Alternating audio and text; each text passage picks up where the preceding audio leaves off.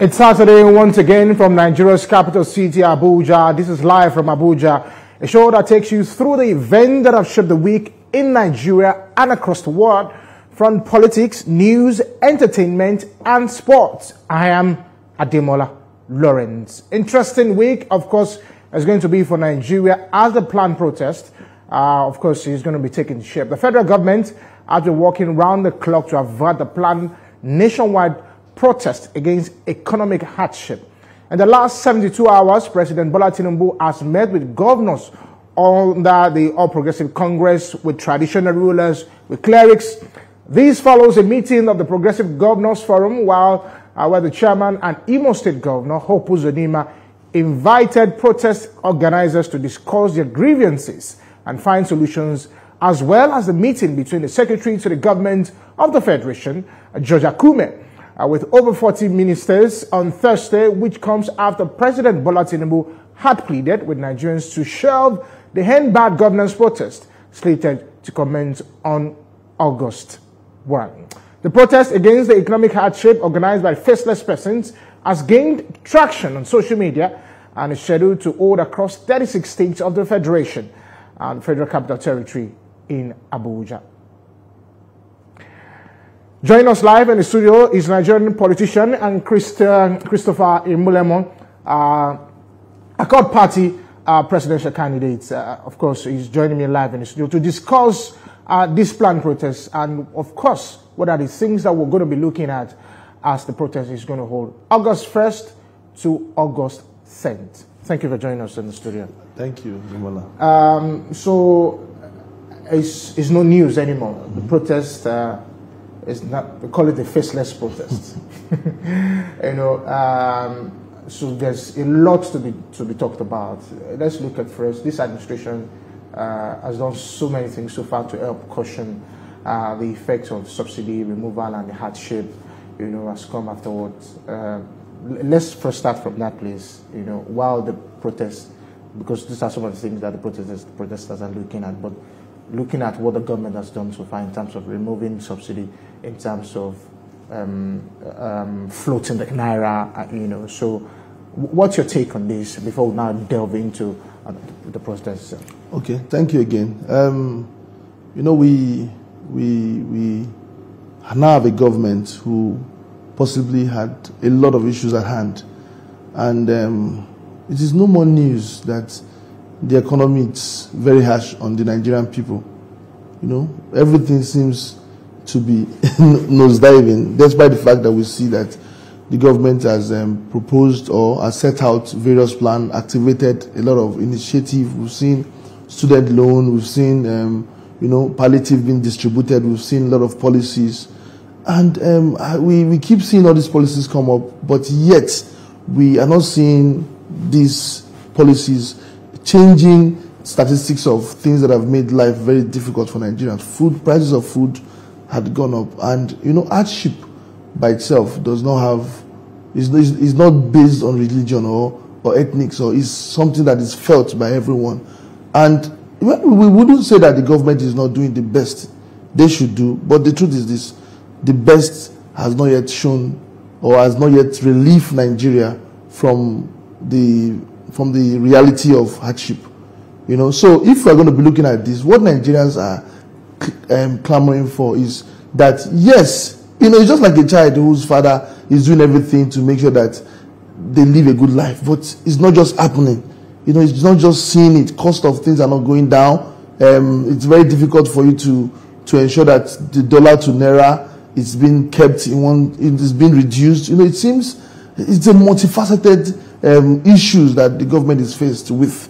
And I think that is basically why Nigerians possibly are calling for this end of hardship, to see that Nigerians' life, Nigeria begin to live a life that is meaningful. Nigerians begin to live, it's like he said, let the poor breathe. We want to see that happen in our life, in the life of every Nigerian. Yeah. Okay, so while this is very important, let's look at how while this protest is being organized, and one of the things that the the presidency or the federal government is very skeptical of is that you can't want to have a protest and we don't know the organizers. They're faceless protests. I think one of the issues that has been raised is the fact that the protest may actually be hijacked, by the people who are organizing it. There's also a report from DSS. I think I saw that yesterday. That there are instances where probably the protest might be hijacked. What do you think? Because for us to avert what happened back in 2020, what do you think? The federal government and these faceless protesters should be doing, and especially what the federal government should be doing at this particular point. Okay, looking at what happened during the NSAS, there was a large form of protest in the south part of Nigeria. And we saw the level of disruption. Protests that eventually lead to disruption does not actually favor anybody, even the country. It leads to collateral damage, and those who actually lose the most are the people eventually. So, in as much as Nigerians are in hardship, and I know the government is doing what they need to do, and but what is most important is that government at this time need to engage. Because one of the major tools that is being used to propagate the news of the protest itself is the social media. I will see what the president is doing, meeting with traditional rulers, religious rulers, governors, but I believe more engagement on the social media is very key. We are not seeing that happen. Look at what's the social media is being engulfed by this news, but I think we have less information on social media to actually make Nigerians know what the government is doing.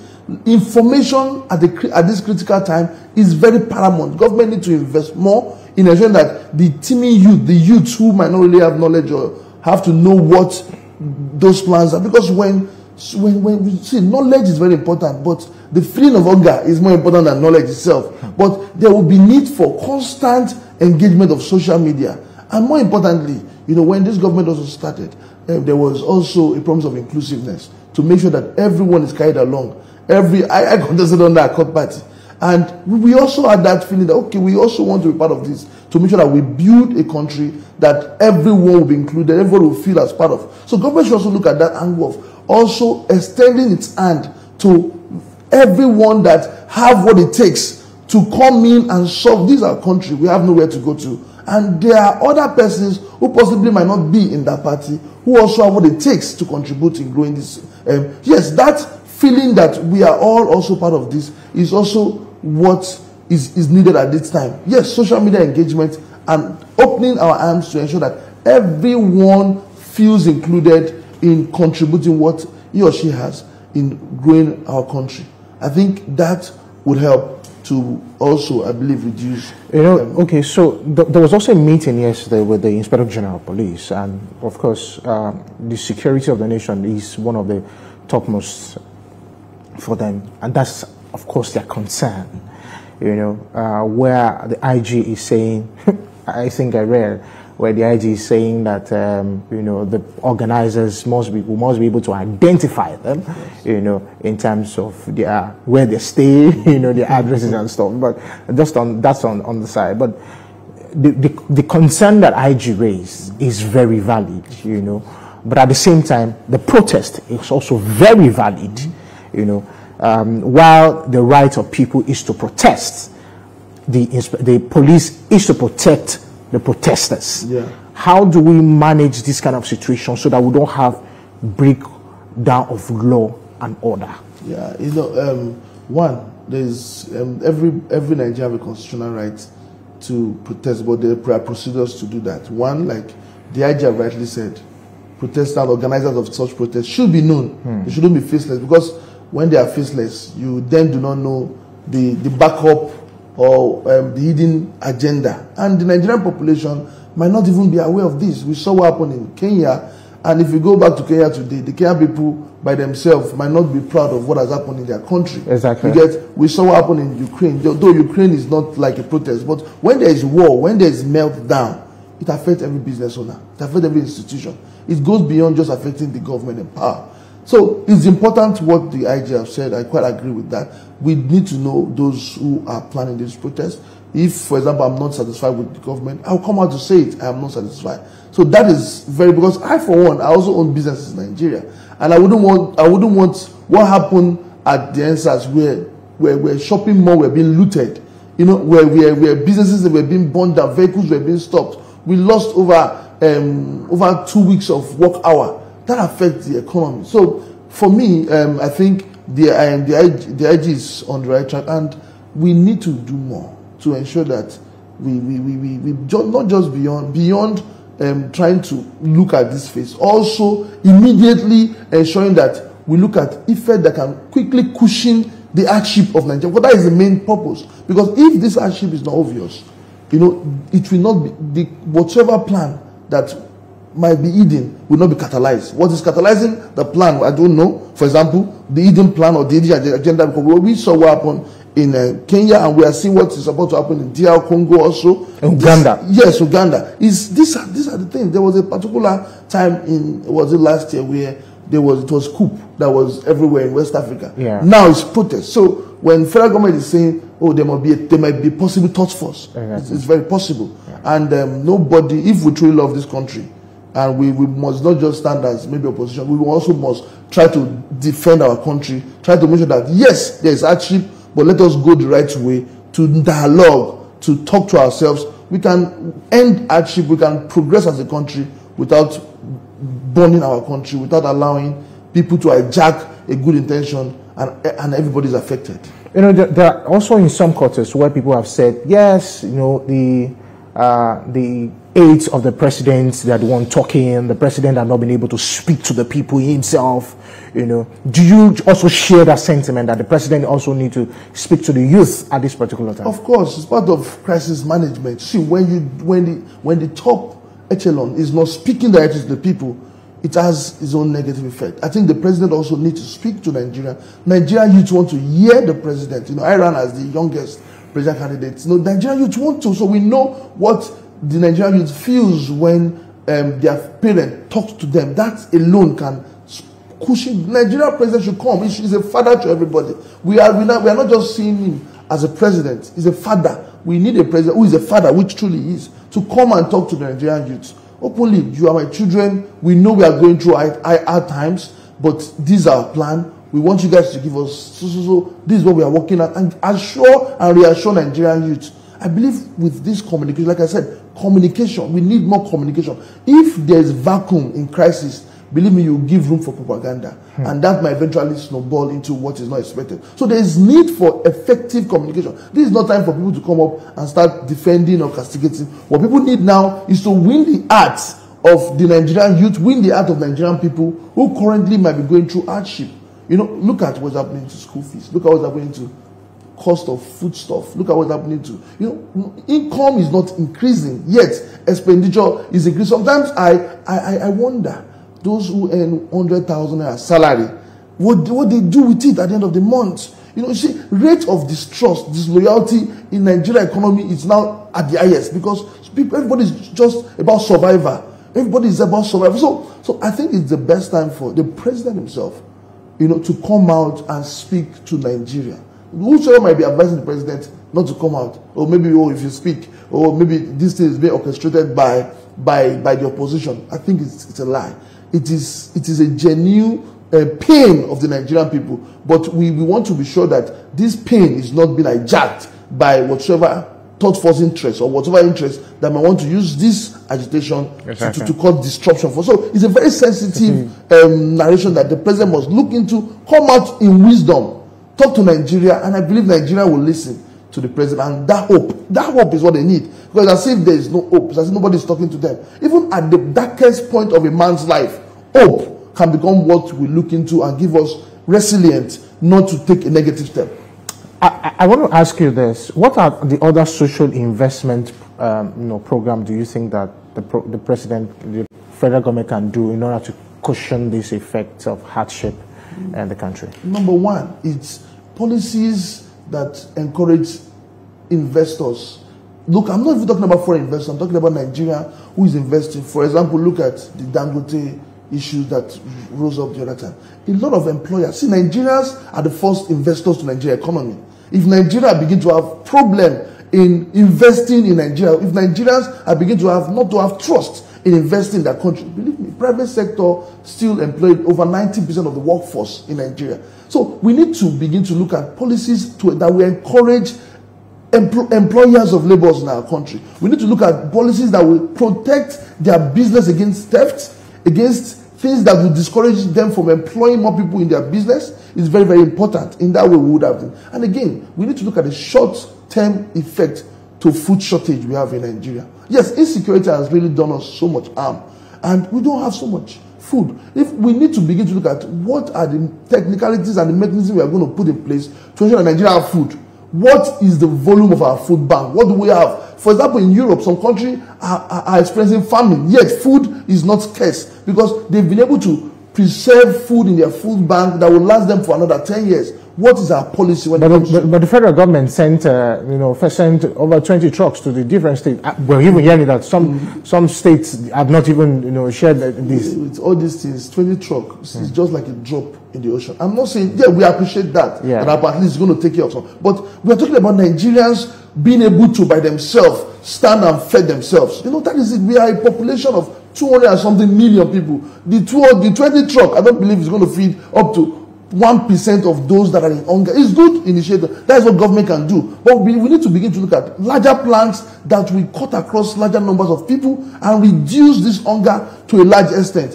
Why can't government begin to look at a temporary ways of opening the border and ensure that those who have invested in the same business that might be affected if border is open is given license to import those things in to temporary cushion. See, when there's a big issue, you must look at the best way to approach it. It might be a little setback, but it's just a way to just at that moment resuscitate a dying victim. So we must begin to look at this thing. Insecurity is a big issue.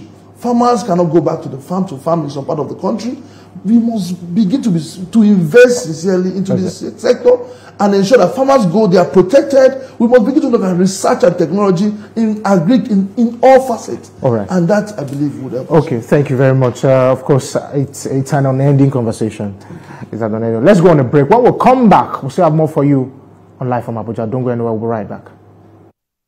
In Nigeria, almost every part of our lives is touched by the politics we play. Governance, legislative matters, the economy, security, foreign affairs, internal affairs. Have a feel as strategic plays in the political space determine how we live in Nigeria. The players, the drama, chess piece moves. Be kept informed. Watch analysis of major happenings in the political space and how it affects you. Watch Politics on Sunday.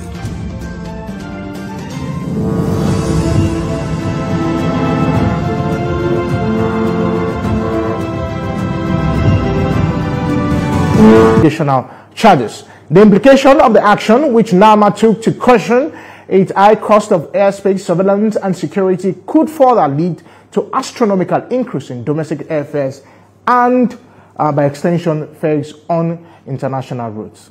I still have with me, of course, my guest here, Chris Ebolemo. We're still talking about something else, and NAMA is coming out to say there's going to be a possible increase in Yeah. So you see, this is a part of what we are saying. We are in a season where I think government need to call all agencies together and say, please, we must do all it takes to ensure that we do not add to the hardship of Nigeria. I know there might be legitimate reason to wanting to do this because there are root causes for most of this. Number one is the fact that the fuel subsidy was removed. Yes, even in my manifesto, I also said that we're going to remove fuel subsidy. But it is clear, 100% clear, that Nigeria still run a locomotive economy. As in, we are still running an industrial age economy because we lack power to a large extent. So fuel by itself is still more like driving a primary factor to everything that happens in Nigeria. At this point, it's therefore important that the government need to come to the realization that our economy runs on fuel utilization.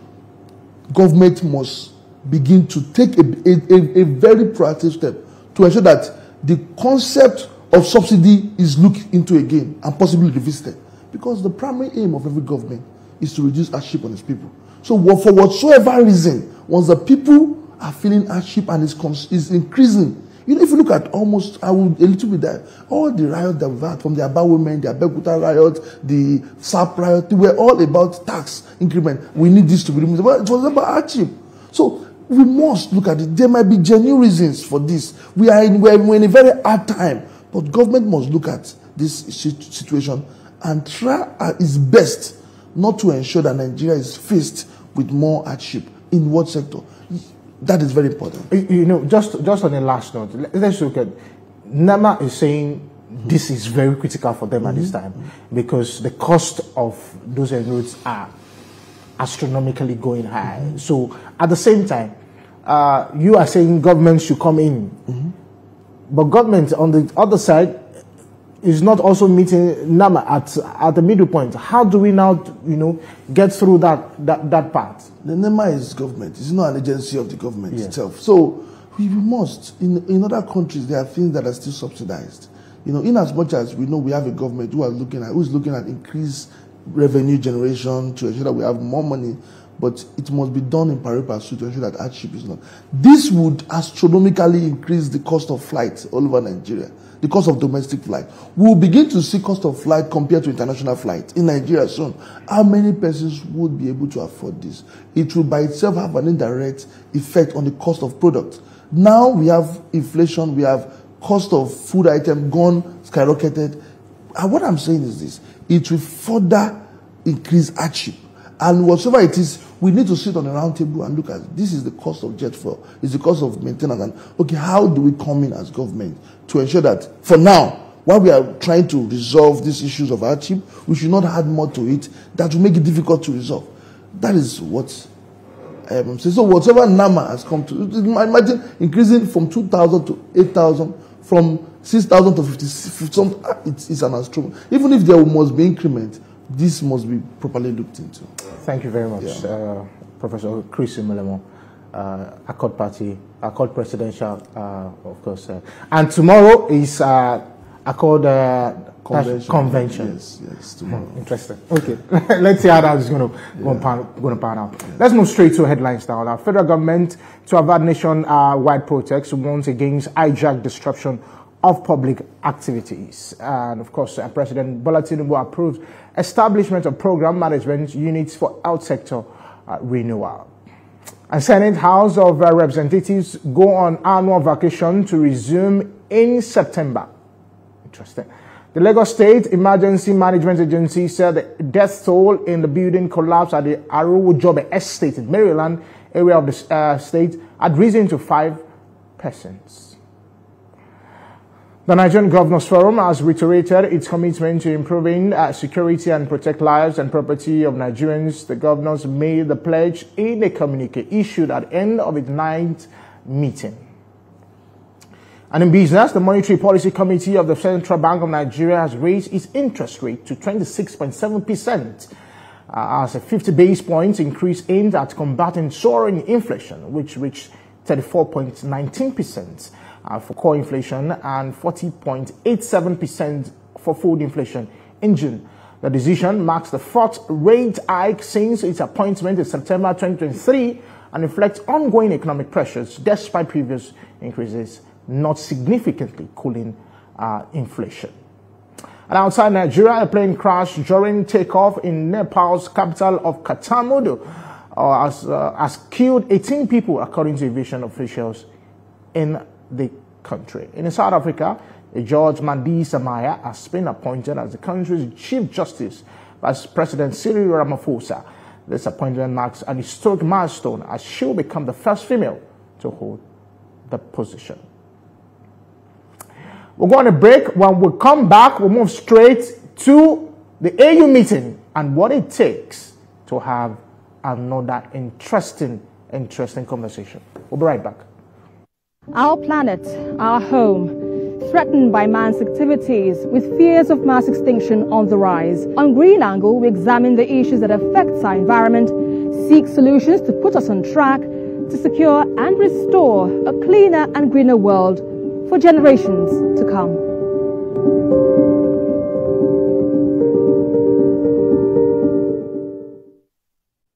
Life is politics. In Nigeria, almost every part of our lives is touched by the politics we play. Governance, legislative matters, the economy, security, foreign affairs, internal affairs. Have a feel as strategic plays in the political space determine how we live in Nigeria. The players, the drama, chess piece moves. Be kept informed. Watch analysis of major happenings in the political space and how it affects you. Watch Politics on Sunday.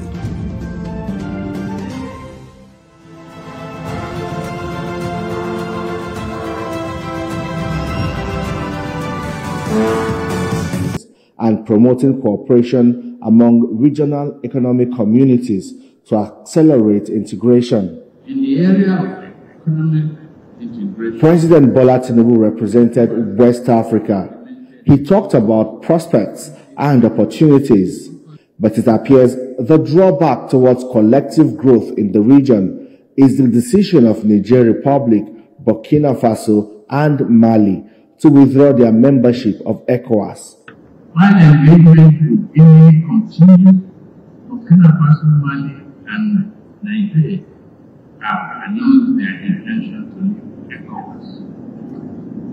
We will continue to engage these three countries with the view to maintaining unity over our region. The host president, Nana Akufo-Addo, called for the consolidation of continental financial institutions to create a stronger platform for financing development.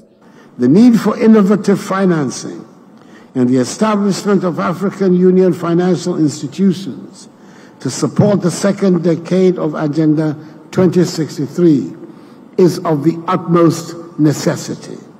On the sidelines of the AU meeting, President Bola Tinubu held a bilateral meeting with President Ismail Umar Guelleh of Djibouti. President Guelleh emphasized the importance of Nigeria's role as a leader in West Africa. He appealed for Nigeria's support on development concerns and common challenges in his country. And on U.S. election, the possible candidacy of Vice President Kamala Harris is gaining more popularity after her endorsement by President Joe Biden, as many have described her as the hope of winning the upcoming election against President Donald Trump. But there are still many hurdles for her to cross. The endorsement of Kamala Harris by President Joe Biden may have changed the trajectory of the U.S. election, which comes up in about 100 days. There seems to be an overwhelming support from some members of Congress, Democrat governors, and other members of the Democratic Party. The increased campaign donations also points to the acceptability she currently enjoys.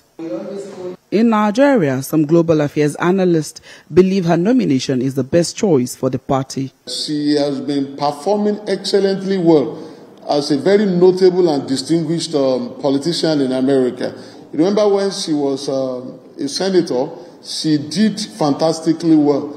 And it was as a result of her performance as a senator, that was what led to her nomination as the running mate to Professor Joe Biden. Kamala is going to hit the ground running as vice president.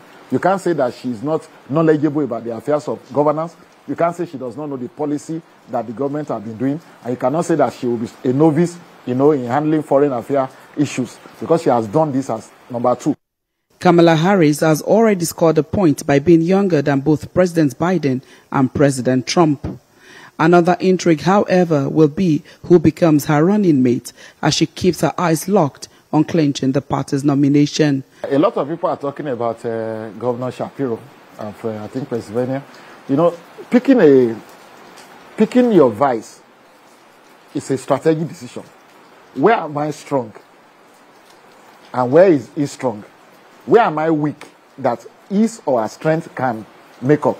Now, there are battle line states, battleground states that you you must do well for you to be able to win the ticket.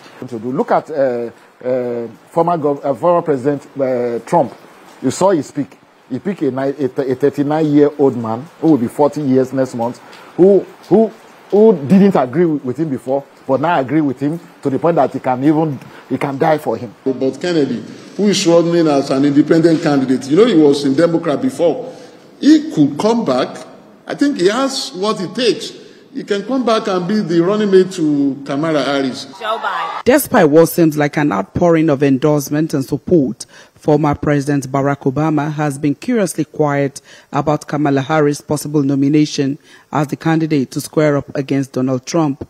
Mr. Olashukwu says President Obama is a conscious supporter who was also not quick to voice his support for President Biden after his nomination. Well, we'll come back from this break. I will talk about, of course, the U.S. elections and, of course, the African Union 6th mid-year. So we'll be right back. Don't go anywhere. Is politics. In Nigeria, almost every part of our lives is touched by the politics we play. Governance, legislative matters, the economy, security, foreign affairs, internal affairs. Have a feel as strategic plays in the political space determine how we live in Nigeria. The players, the drama, chess piece moves. Be kept informed. Watch analysis of major happenings in the political space and how it affects you. Watch Politics on Sunday.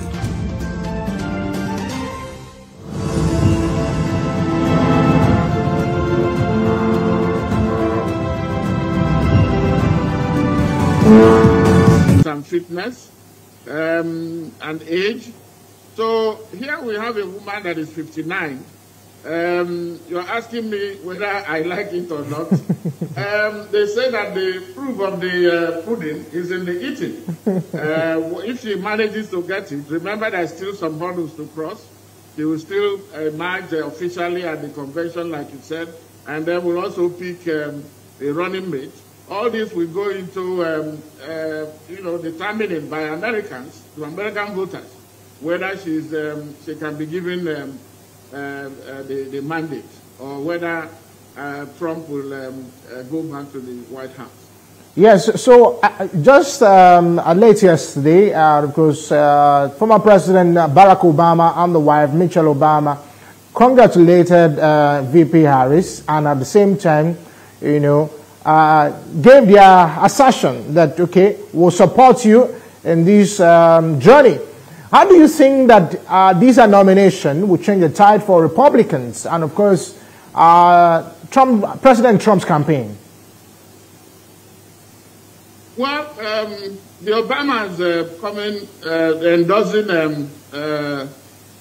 Kamala Harris is a good means that perhaps he will have the support of the key figures in the Democrats. She needs that if she's going to win the vote, because they will all now go and campaign for her. Okay, what that does is that it will also galvanize the Democrats behind her, and of course there will be one or two people who may not like her guts or like her, but maybe those will be in the minority. What it will mean is that Trump will now face a very formidable opponent. Unlike if Joe Biden had been allowed to throttle on, it would have been affected. Remember the presidential debate that really nailed the ambition of Joe Biden. If she had insisted, I think the Democrats will not have any chance more than they would with Kamala now coming, the vice president coming on. She's bringing, remember she's an attorney in California. She has, she's been, in Congress. And then she has also been vice president now for for how many years? Up to 3 years. So I think she will give Trump a run for his money. But Trump will never be a push away. You know that he has already started giving his own, he will always label his opponents. He's already calling Kamala some names like he did all the other candidates. But it is going to be an interesting contest. Yeah, so like you said, President Trump has already been calling names. But let's also look at, how Vice President Kamala Harris, took up that challenge after he was nominated by President Joe Biden. You look at the record she created in just 24 hours. In less than 24 hours, she was able to, the campaign money was able to be, I think, like $50 million. What's your take on the campaign so far, from the Republican convention to Kamala Harris raising over $100 million in just, 24 hours? Yeah, it was actually 81, more than 81 within 24 hours, and then over 36 hours it was more than 100. $100 million. Yeah, he said something about the fact that the donors who were keeping their money because they weren't quite sure of, sitting on the fence with Biden re-election, now came out with full blast to say, well, they are now showing their hands that they are behind the Vice President Harris. So that is what it is. And she has already shown her hands. The Israeli Prime Minister just visited, and then after seeing his, her boss, Biden, she met with him and said, listen, this war has to end. I mean, this is, it can't be clearer than that.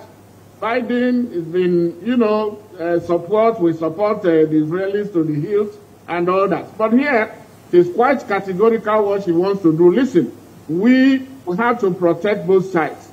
The invasion of Israel by Hamas is not, you can't, it's condemnable, but also, what is happening now over how many months, the suffering, the atrocities that are going on in Gaza cannot be swept away. I think that is what she has come out to say. Whether that will cost her, the Israeli lobby, because Jewish lobby is very important, very critical in the U.S. But I think one will rather go with somebody who is not shy to come out and say where they stand on issues. And because you will not say, you can't come here now and begin to, dilly-dally. It is more than 38 or 30, almost 40,000 people dead in Gaza. Cannot really compensate or cannot be equal to how many Israelis that were killed. These are all crimes and atrocities.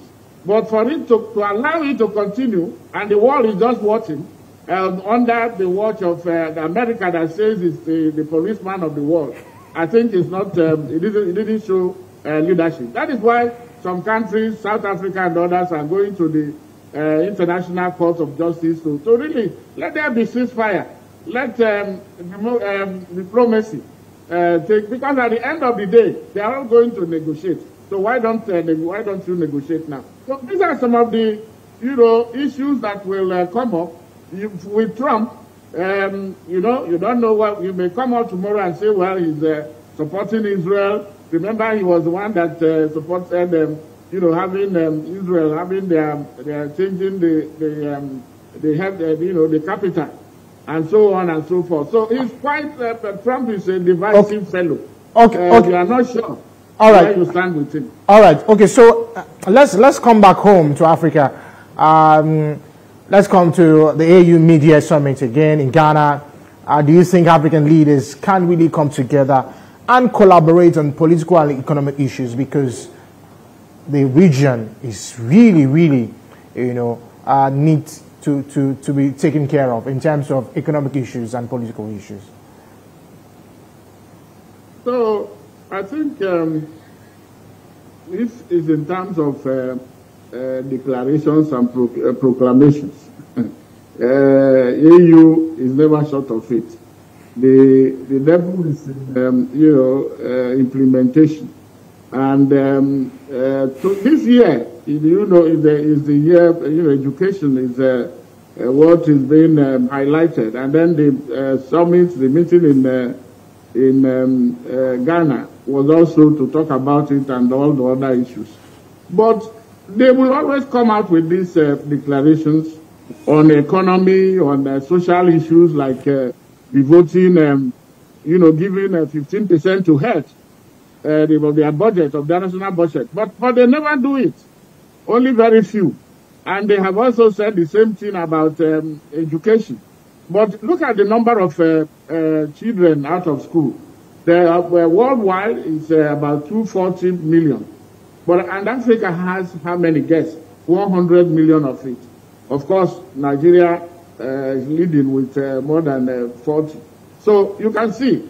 And what does it take to put, with the wastages, with all the priorities are not right. You find the leaders, living large, buying themselves houses in abroad or in Dubai, buying SUV cars, bulletproof, and then all manner of things. Meanwhile, the people are suffering. You see that it doesn't add up. All right. They need to rethink. They need to recalibrate their strategy and prioritize some of the pro-poor programs to lift people out of poverty. All right. Thank you very much, Global Affairs Analyst Paul Ejime, for your take on that, on U.S. election and, of course, the AU Media Summit. Thank you. Well, we'll come back from this break. We have more for you on entertainment and sports. We don't go anywhere. We'll be right back. Life is politics. In Nigeria, almost every part of our lives is touched by the politics we play. Governance, legislative matters, the economy, security, foreign affairs, internal affairs. Have a feel as strategic plays in the political space determine how we live in Nigeria.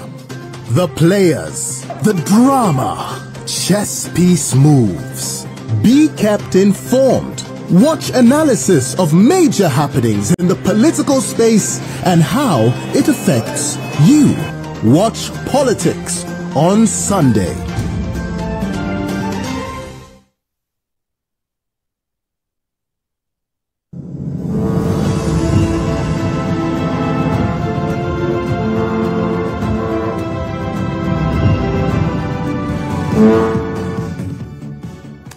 And in sport now, the long-awaited global sporting event has kicked off in Paris, with athletes competing in marathon, swimming, mountain biking, cycling, gymnastics, and many more. Organizing committee first unveiled the sport by sport competition session scheduled last July to mark 2 years to go to the Games.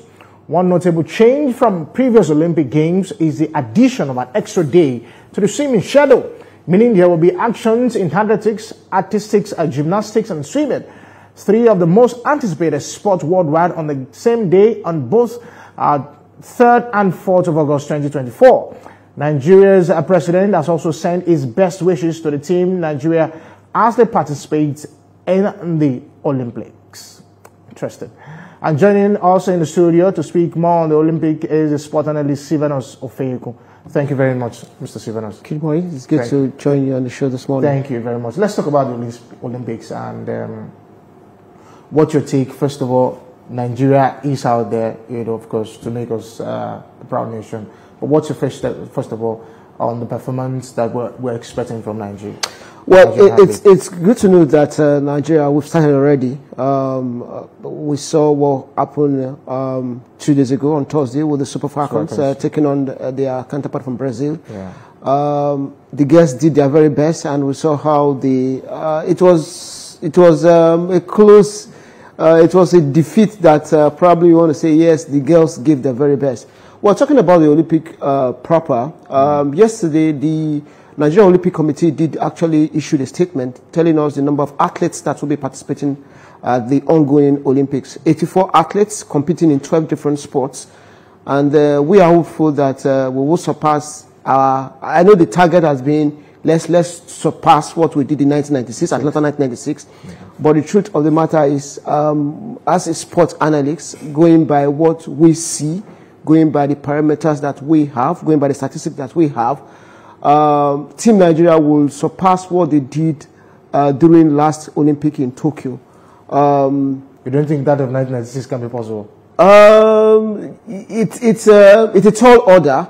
It's a tall order because this is for instance, there've been a lot of predictions about the fact that how Team Nigeria will finish. I've read all sorts of manner of predictions, but if you look at it, sports is something that it is scientific.